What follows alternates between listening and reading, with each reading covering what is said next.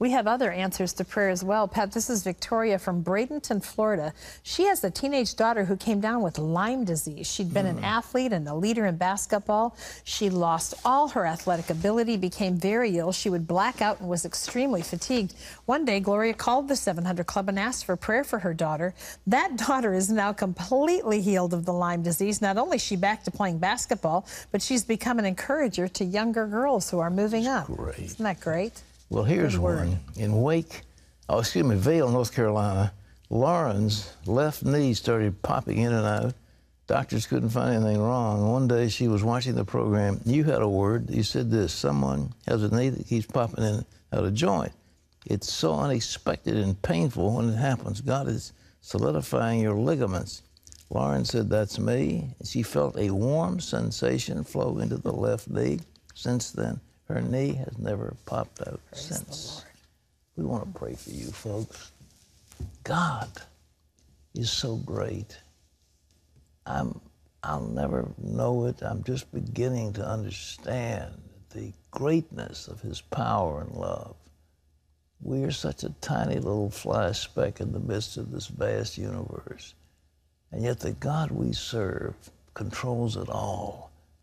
Now, he can take care of your romance. He can take care of your family life. He can take care of your money. He can take care of your relationships, your business, your athletics.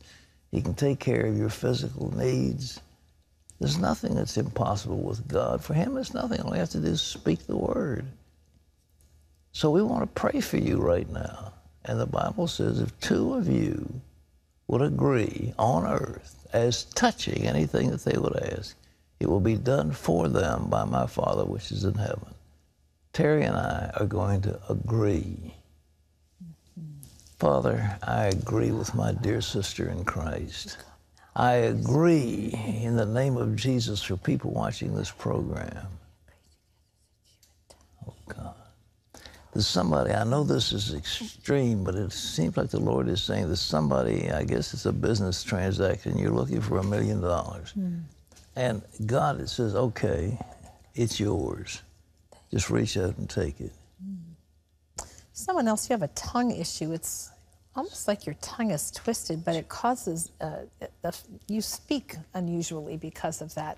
God is loosing that for you right now. Just begin to move your tongue around and begin to speak, and your speech will be clear. Somebody, you've got terribly nauseated today. You've got something wrong with your intestine, your abdomen, your stomach. God is healing you right now. You'll feel fire in that part of your body. You have been healed. Terry. Somebody else, you've been plagued with ulcers. Yes. I don't even know what this means, like duodenal ulcers, but God is healing that condition for you right now. You'll not have it again, and you'll be able to eat what you wish. Lord, for those in this audience, whoever they are, I speak a word. I rebuke a spirit of infirmity that has come upon them in the name of Jesus. Touch! And may the power of God be in your life from this moment on. It's yours. Take it and rejoice. And please call us, by the way. As the Lord has touched you, we love to receive these reports. And we just ask that you pick up the phone, call in, let us know what's happened to you, and we want to share.